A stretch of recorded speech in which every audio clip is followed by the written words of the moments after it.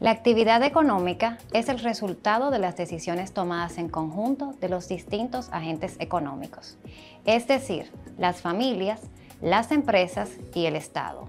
Las familias consumen, ahorran y ofrecen su trabajo a cambio de una remuneración. Por su parte, las empresas producen bienes y brindan servicios que son adquiridos por estas familias. El Estado establece las reglas del juego mediante el cual interactúan todos los actores que componen la sociedad. En adición, el gobierno produce bienes y adquiere servicios, así como también recauda impuestos y redistribuye ingresos. Monitorear y analizar la economía nos permite entender su evolución, el porqué de su actual situación y lo que pudiera ocurrir en el futuro. Para ello, hacemos uso de los indicadores económicos, los cuales por lo general se obtienen de fuentes oficiales de cualquier país, siguiendo metodologías estandarizadas que permiten hacer comparaciones a lo largo del tiempo y entre distintos países.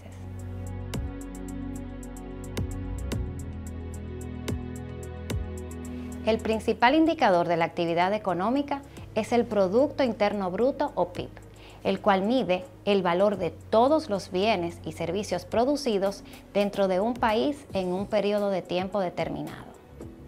Otro indicador importante es la inflación, la cual mide en cuánto han cambiado los precios en la economía en un espacio de tiempo. También está el tipo de cambio, el cual es la tasa a la que una persona puede intercambiar la divisa de un país por la divisa de otro. En nuestro país, la moneda extranjera más relevante es el dólar estadounidense. En adición, están las tasas de interés, las cuales representan el precio del dinero.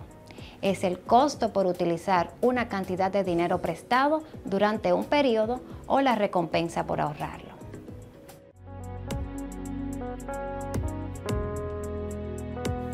Estos indicadores económicos son importantes herramientas para la toma de decisiones, ya que mediante la evaluación de su comportamiento permiten predecir tendencias, así como para valorar el cumplimiento de las metas y objetivos fijados en las políticas del gobierno.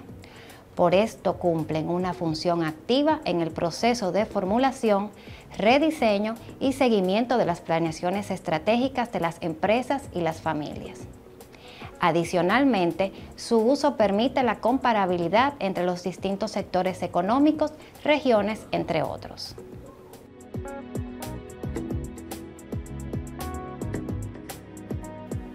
El Grupo Popular los utiliza para su planificación presupuestaria y estratégica, para la evaluación del contexto económico y social de cara a los riesgos potenciales del mercado y como valor agregado a la asesoría efectiva a los clientes sobre los productos y servicios que mejor se adaptan a las necesidades, dado el entorno económico y sus perspectivas.